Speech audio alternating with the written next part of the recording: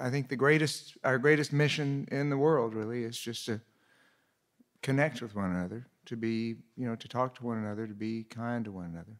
I think that surpasses any cause or political viewpoint. Just talk to folks. This is Live at the Hall from the Country Music Hall of Fame and Museum. This week, a performance and conversation with Texan singer-songwriter Lyle Lovett, hosted by Elizabeth Cook. Thanks so much for coming and sitting with us here today. And so what have you been doing?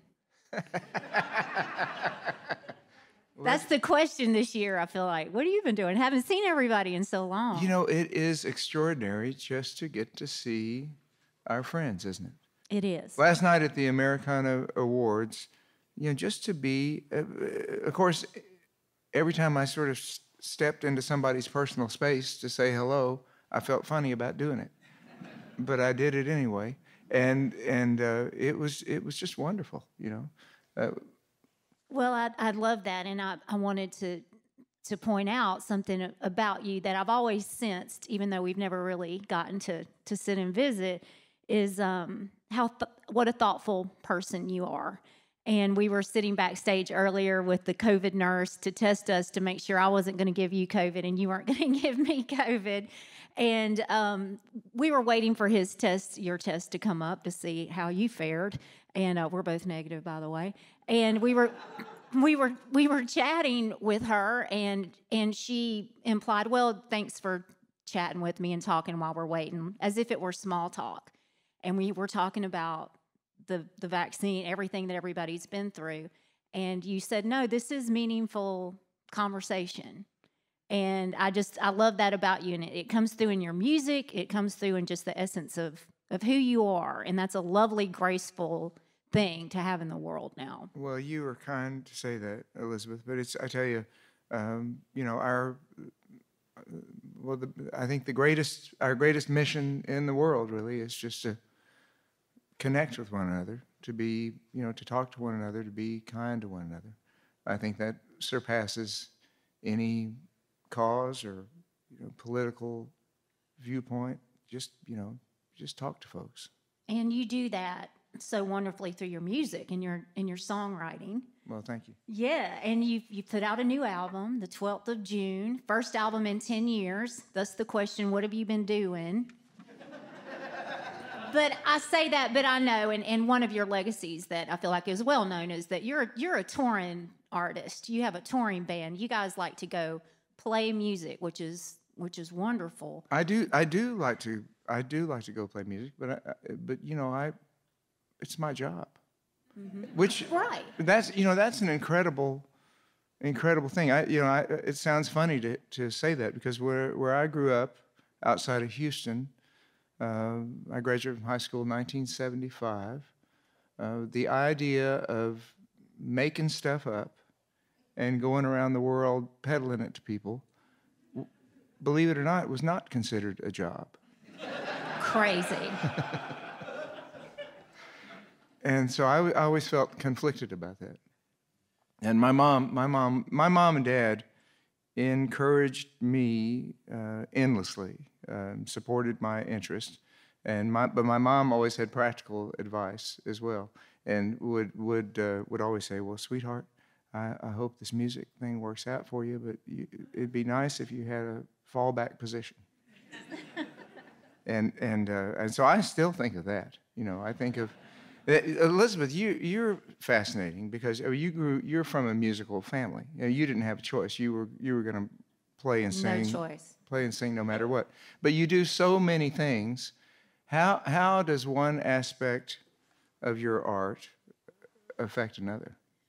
Oh, well, it's all one just big jumble pie, and even like as you've taken a minute from making records, but that's one of the extensions of what you do. But it seems like the road has really been your focus over the last decade. But you write songs and then you make records. Those are completely different tasks than getting in a bus with a band and loading into a show and sound checking and playing and tearing it all down and leaving again. It's a completely different thing. So, I mean, I feel like you certainly have that too. And you took 10 years to make a record. So what have you been doing?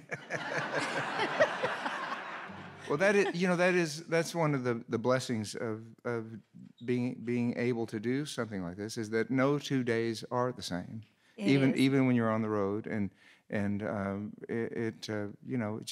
there's something different happening all the time, and you get to meet smart and talented people everywhere you go, and you get to collaborate with people you're a fan of. I mean, how great is that? I mean, it's exciting just to meet somebody you admire, but to get to work with them, get to sing a song with somebody, to get to know them actually, to see how their mind works and why they are who they are. The most consistent thing I've discovered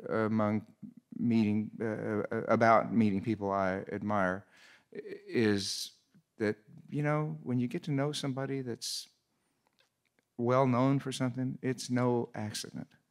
They're really smart and talented.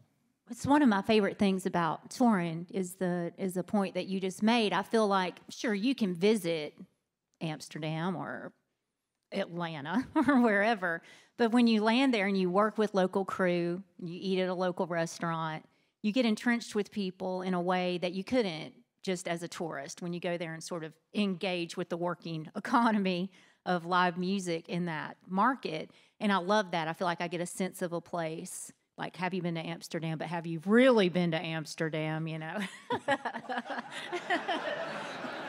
that wasn't the best example. I'm only slightly concerned, Elizabeth. I'm just trying to find out what you've been doing, Lyle, and I'm going at it every way I can think of here. My 2012 release was the last release for my original record deal with MCA and Curb Records, Curb and Universal. And the first 3 records of that record deal were produced by Tony Brown right here at MCA Nashville, and then they moved my record deal out to Los Angeles.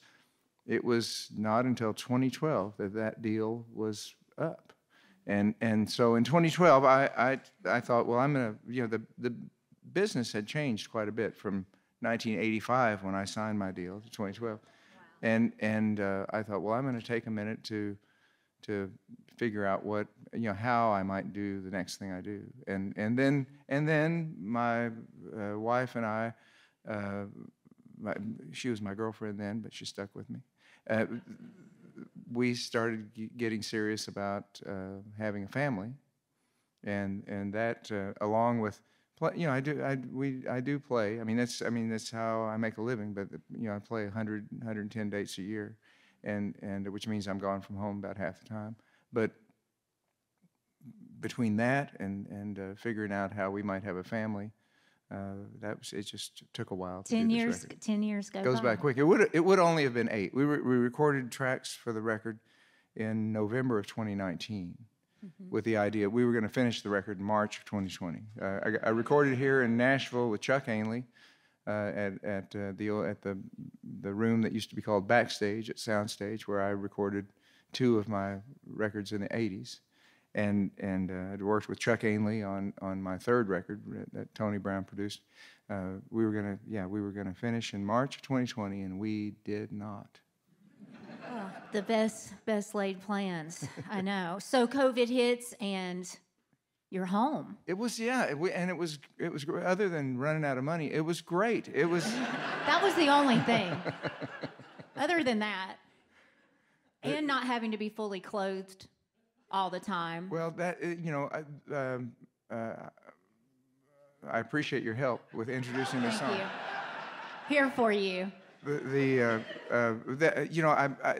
I made this song up not about the pandemic, which I was so proud folks wanted to adopt it as their pandemic song, but I made it up really. Our children were born in 2017, and I was 59 years old. So. It was a revelation. So there was more than one. You said we had children. Twins. Right. And a boy and a girl. And I always thought I wanted to be a dad, but I had absolutely no idea how much I'd enjoy it. Just every part of it. And I just remember thinking one day as I was trying to get my little boy dressed, and he was resisting, that, well, maybe he's right. He's got a point.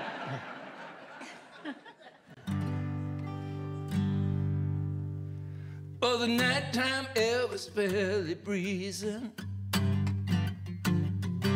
Well, it was cold, but not quite freezing. So I looked around to find my trousers, and this voice inside my head grew louder. Pants is overrated, pants is overrated, pants is overrated. Yes, yes, pants is overrated, pants is overrated, pants is overrated. Yes, yes, yes, yes, yes. Yes, yes, yes, yes, yes. Well, I never made it out that window if I'd even put just one leg in though. But as it was the circumstance, I gladly lost my favorite pants. Pants, overrated, pants, overrated, pants, overrated. Yes, yes, pants, overrated, pants, overrated, pants, overrated. Yes, yes, yes, yes, yes.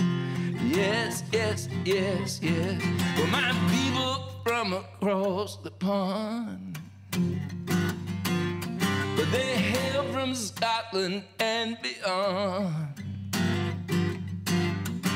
Well, sheep make up for socks and shirts, and grown men run around in skirts. Pants overrated, pants overrated, pants overrated. Yes, yes, pants overrated, pants overrated, pants overrated. Yes, yes, yes, yes, yes. Yes, yes, yes, yes, yes. You see the little sheep is big and fat, standing on the hillside, standing in the meadow. See the little sheep is big and fat. They're making me a sweater, they're making me a hat. Well, Lord Jesus knew just what to wear. Oh, to live a life in desert air. He walked the earth in poor man's shoes and sang this night beatitude. Pants overrated, pants overrated, pants overrated. Yes, yes, pants is overrated, pants is overrated, pants is overrated. Yes, yes, yes, yes, yes. Yes, yes, yes, yes. And now as I sit here in my jeans, I think about what this all means. And children come into this world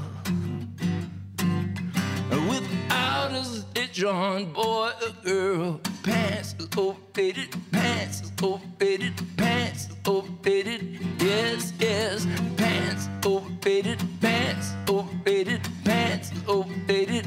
Yes, yes, pants overrated, pants overrated, pants overrated. Yes, yes, pants overrated, pants overrated, pants overrated. Yes, yes, yes, yes, yes. Yes, yes, yes, yes, yes. Yes, yes, yes, yes, yes.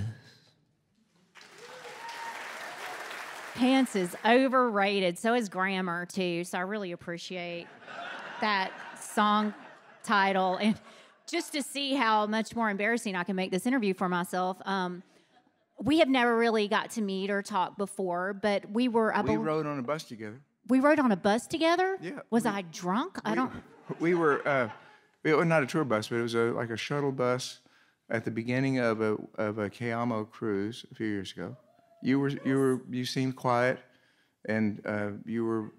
I really am. You were over, but no, you were sitting by yourself. It was our band. There were a bunch of us, and we were carrying on, and you were just very quiet, sitting in the back, and you looked as though you didn't want to be disturbed.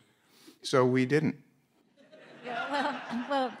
Well, thank you. What I remember about our first encounter is that we were on the ship, and this is back before I knew to always take the stairs and never get on the elevator. But I got on the elevator. You were also on the elevator. You had this big belt buckle on, and it said Lyle. And it was such an impressive belt buckle, and I was like looking at your belt buckle, and then you looked up at me. And I was looking at your belt buckle, and I was like, oh, God, that looked bad. But I was really, honest to God, looking at your belt buckle. You just know how to make a, person feel uplifted. It's...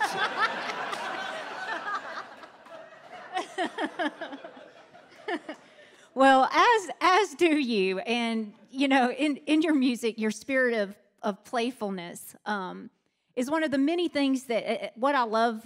Sometimes when you try to describe an artist's music, it can be kind of difficult. I can think of a million adjectives to describe yours because of how diverse it is, and all of the. It can be playful, it can be poignant, tongue-in-cheek, all those things, and then the actual musical elements. So there's country, there's swing, there's jazz, and certainly big band. Which was absolutely a foreign thing in my household. We were like a jug band. So tell me about your exposure to that and how it found its way into your music. I grew up in Houston, Texas. And Houston is, well, it was, in the last few years was named the most diverse city in the country. Houston has always been diverse in terms of its musicality, in terms of, country music, like Kenny Rogers living in Houston, and in terms of R&B, Archie Bell and the Drills. I mean, there were hits from all over the place coming from Houston. When I was high school age and I was able to start going out and listening to music, I could go and hear Texas singer-songwriters like Guy Clark and Townes Van Zandt and Nancy Griffith and Eric Taylor and Don Sanders and Vince Bell, and places that held, that had fewer seats than this room. And it was so nice to be able to sit close up with somebody and to watch them perform and to learn about performing. The music that the people I went to hear played seemed to be influenced by everything. My parents' record collection. My parents, were members of the old Columbia record club, and they get a new record. But they had, I'm an only child. And my parents both worked, and they were, they taught me how to work the record player, and were fine with me doing it. And so I played records after school, and they had, their record collection had Glenn Miller records. It had Ray Price records, Ray Charles records, Nat King Cole records. So all of that music was, music I listened to and music I liked. And as I took guitar lessons, my mom just really went to a lot of trouble for me because she worked in downtown Houston. We lived 28 miles north and west of downtown Houston, and once a week for years, she would, after work one day, fight the Houston traffic, which took about, rush hour in those days was about an hour and a half from downtown out to where we lived, pick me up, take me all the way back downtown for a guitar lesson once a week for years and years. My dad would work late those nights, and then we'd all have, after my guitar lesson, we'd pick up my dad, and we'd have supper at one of our favorite places to eat on the way home. Those are wonderful family memories for me. But that sort of exposure to the city and to a wonderful guitar teacher named Chuck Woods, and his musical taste, and he'd played at one time in Jimmy Dean's band, and he was a local session player, and learning about the world of music from him and from the Houston radio and my parents' record collection shaped the kind of music I enjoy. I love it. Tell me a little bit about Anderson Fair. Is that right? Anderson Fair Retail Restaurant. It's a play on words, really. It was it is still in existence. Started in 1969 by two men, one named Anderson and one named Fair. But the play on words was really was a tip of the hat to the magical place it was, the fairy tale that place was, because it was a group of artists who volunteered their time to sustain it, to serve spaghetti lunches. It was kind of a hip, forward-thinking, liberal-thinking, kind of hole-in-the-wall place that if a downtown businessman wanted to show his buddies he was cool, he'd take them to the spaghetti lunch at Anderson Fair, and somebody like Stephen Gerrard would be sitting in the windowsill playing songs just without a PA. It's a serious listening room. It's the kind of listening room that I was in there once in the audience, and there were people unfamiliar with the place, and it'd be like walking into the Bluebird, not realizing what it was, and they're carrying on like people normally would, and the owners of the place just walking over and handing them their money back and saying, "I think you're in the wrong place."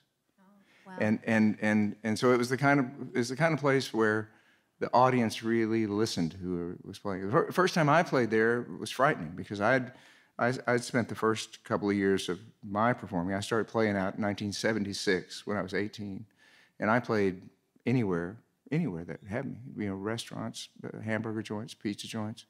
I was used to people not listening to me, and I was comforted by that.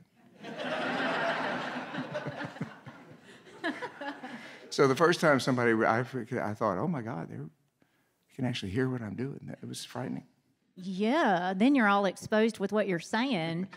You mentioned a play on words, and you also mentioned Jimmy Dean earlier, which made me think of breakfast meat.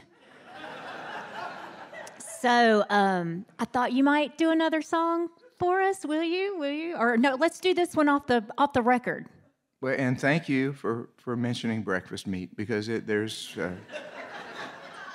is another one that was inspired by my young son. So far in his young life, he seems to be vegetarian. Wow. Except he loves bacon. Loves. Thus, the song we have, Pig Meat, off his new album, the 12th of June. Do we have that queued up? We're going to give it a listen.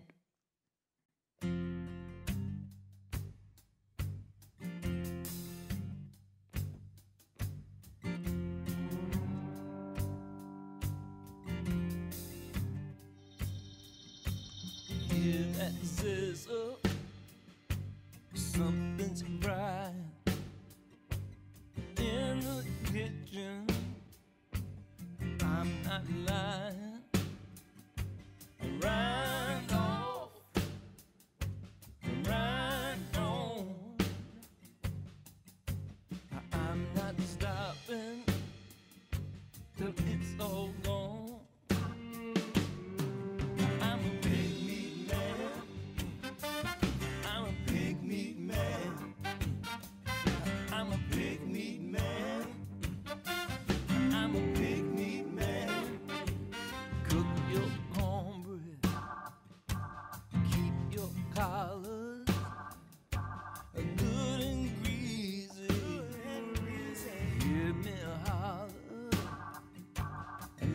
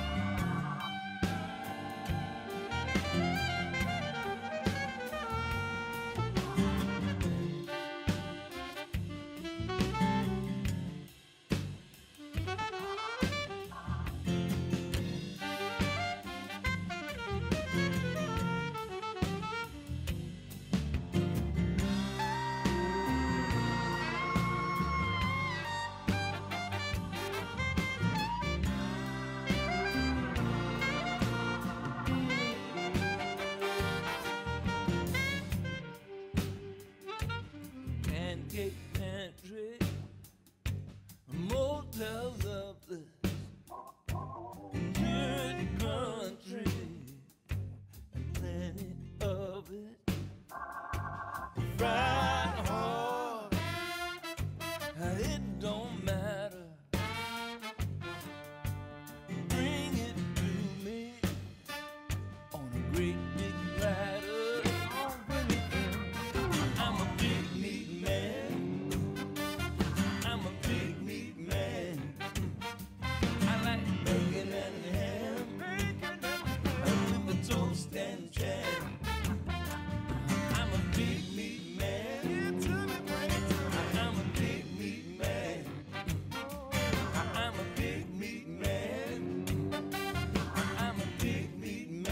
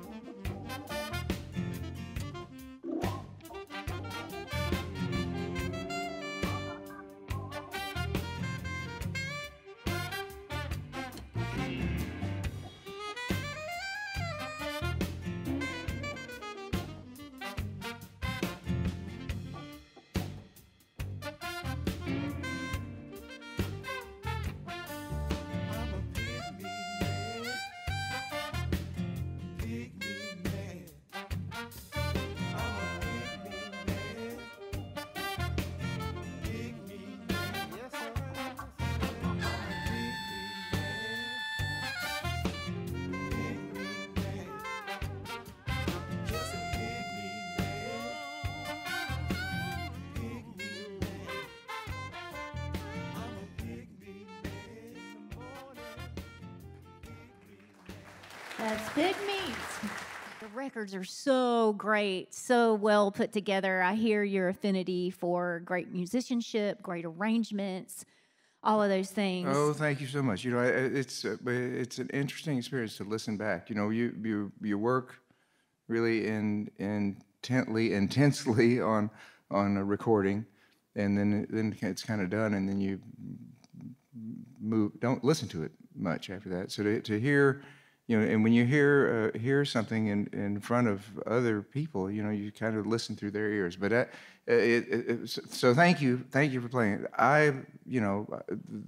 It just makes me appreciate the people I work with and play with. Chuck Ainley co-produced the record with me and engineered the record. Chuck and I worked together on my third album called And It's Large Band. Chuck engineered that record, recorded and mixed it.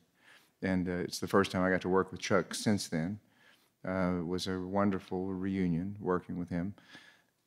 The players, the alto sax solo is Brad Lely. Brad Lely is the professor of saxophone at the University of North Texas, and he's only able to tour with us in the summertime because he's teaching the rest of the year.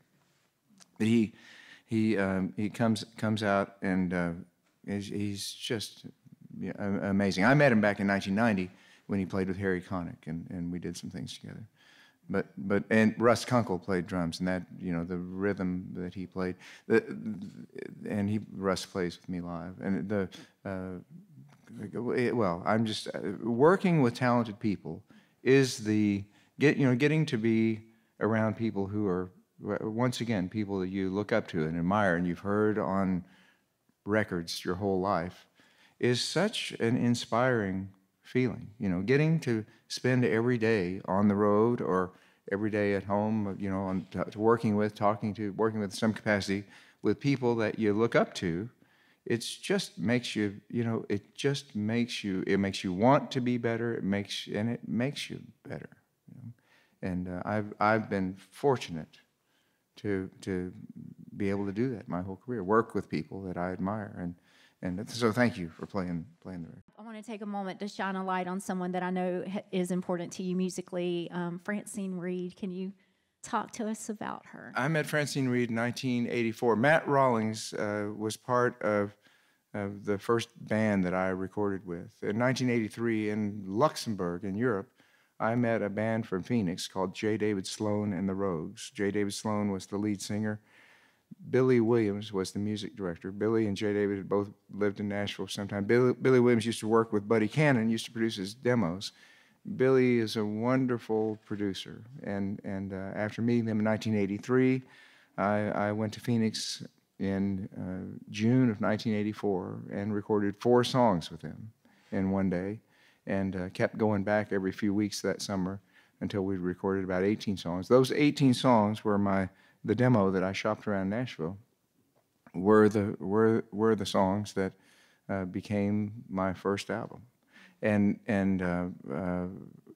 Matt Rawlings, the summer of 1984, decided that he decided to go to school at Berkeley in Boston and take music up there. And he decided that he was going to play with some different bands around Phoenix that summer. And he told me when we were working in the studio one day, he said, "I'm playing this weekend with this great singer. You got to come check it out." And so I walked into Chewy's in Tempe, Arizona, and Francine Reed was singing her signature song, "Wild Women Don't Get the Blues." And I talked to her after her set was over, and I said, "I've got this song that's a duet, and that I think could be a duet. Would you come sing it with me?" And she said she would, and we have been singing together ever since. This summer is the first summer in ages that Francine hasn't been with us. She decided to retire from the road, from traveling. She still does the occasional show herself, but she decided to not tour anymore. So we missed her. I'm so glad that before the pandemic we had a chance to record several songs together. There are 3 duets with Francine on this record, and this is one that we've been singing live for years, and we thought we'd finally record it. Well, we've got you here live and solo right now, so will you do another one for us, just you and your lonesome? Well, anything. I heard you've got a song with Chris Isaak about getting married and having COVID or something, but anywhere you want to go, it's your oyster. I'd be happy to play it. Chris, I met Chris years ago, and he's always been so kind to me. We got to know each other better naturally this summer. We went out tour together. We did 20 dates together across the country and just had the best time. We did, all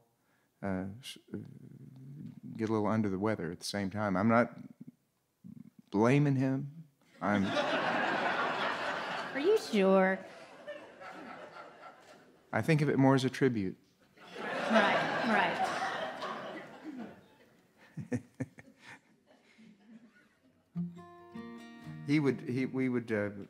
We'd kind of crash each other's sets this summer, and so I surprised him with this one night.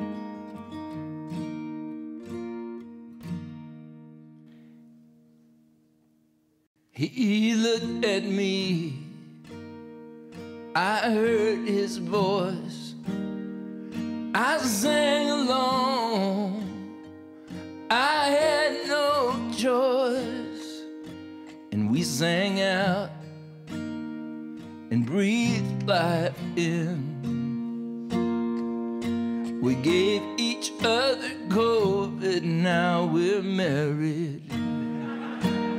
We sang a lonesome and haunting song.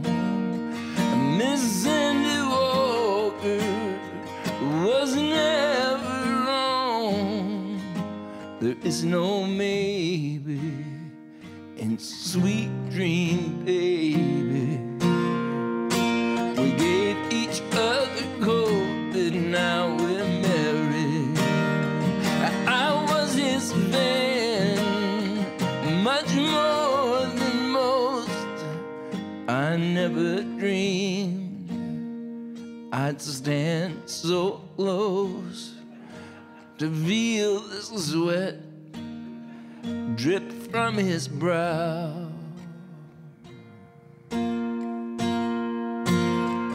They say that distance makes hearts grow fonder, yet when I see him way over yonder, honeymoon seems just a phase. We gave each other gold and now we're married. I wish him well for all his days, for his mirrored and sequined ways. A love so bright was bound to fade. We gave each other COVID. We gave each other COVID. And we gave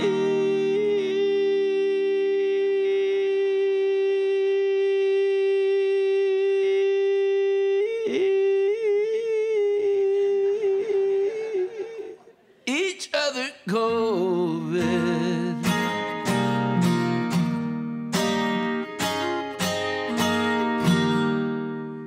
Well, your lung capacity seems to be holding out pretty good, so that's good.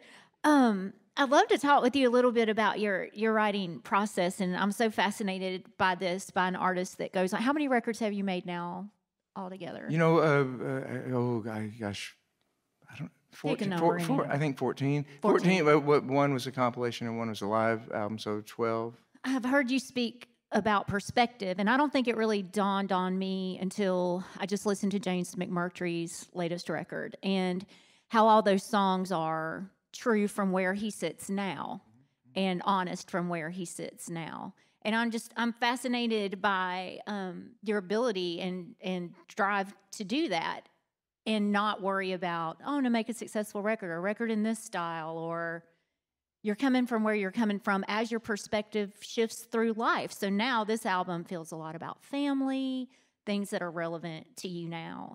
Would you say that's true? Well, thank you for saying that, because I mean, that is, I don't know that I don't know that I'm enough of a craftsman to be able to write just, if somebody said, well, we need a hit song for such and such, I'd say, well, how do you do that? And it is. I think everyone approaches everyone has his own creative process. Making stuff up is hard, and but it is. Making stuff up that you're gonna ask people to sit through, and some people are more polite than others. But it is the idea of demanding somebody's attention. So it's the writing process is something it's a puzzle, a riddle that I'm always trying to figure out. How does it strike you, Elizabeth? I mean, this is my chance to. I have no choice but to be unabashedly honest. I feel the same way. I wouldn't know how to sit down and you should write a song about trucks. I wouldn't know, I better go get one and ride around in it and have a couple of accidents so I have something to say.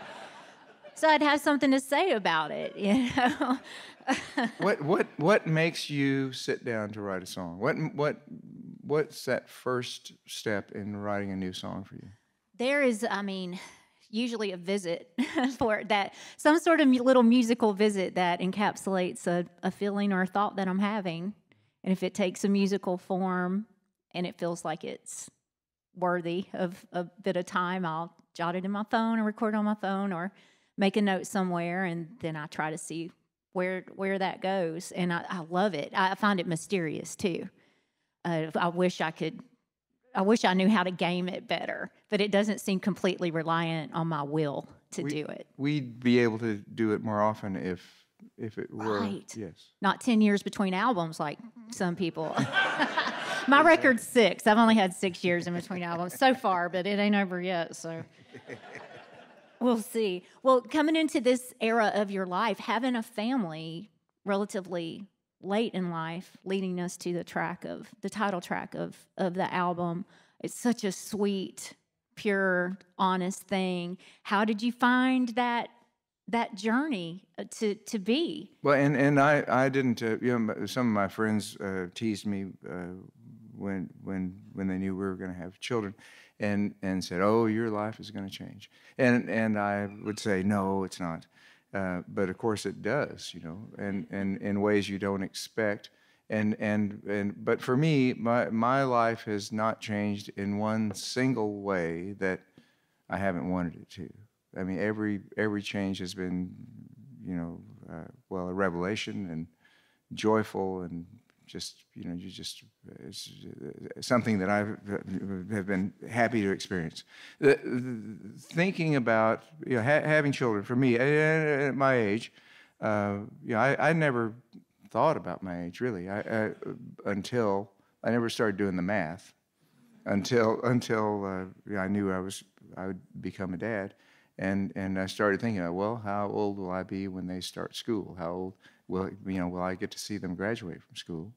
And so it makes you think about your whole life in a different way. You know, it makes you think about the family that you're about to have. It makes you think about your family in the past, and it helps you to imagine, you know, having family in the future. Will you do 12th of June? I would be happy to.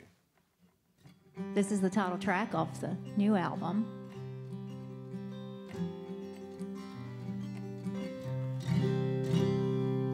My family is, the Lovetts are from San Jacinto County in East Texas. They came there in 1850 from somewhere in Georgia. We don't know much about them before they got to San Jacinto County.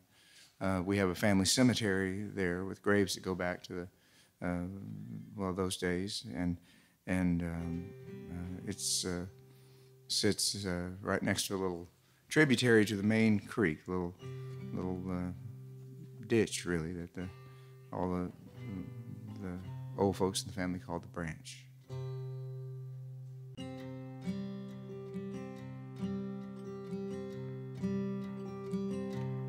Before spring turned into summer, after night turned into day, they were born a Monday morning in the days just after May. In the days just after May. By the branch at San Jacinto, play for me a happy tune, and know of all the days I love best the 12th of June. I love best the 12th of June. When he was strong across his shoulders, she was delicate of skin, and their mother laid their ashen as we held them to our breasts, as we held them to our breasts. By the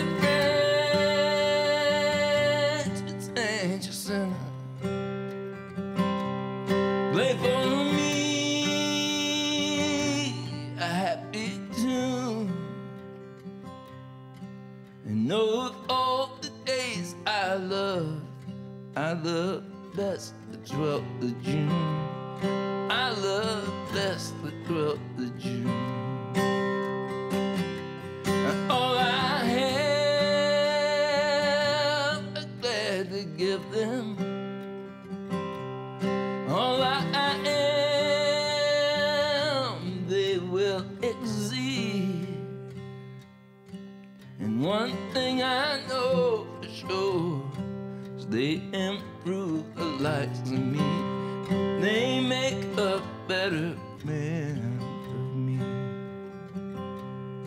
So to my father and my mother, and all our fathers long before, there are those who walk above us, who remember that we were.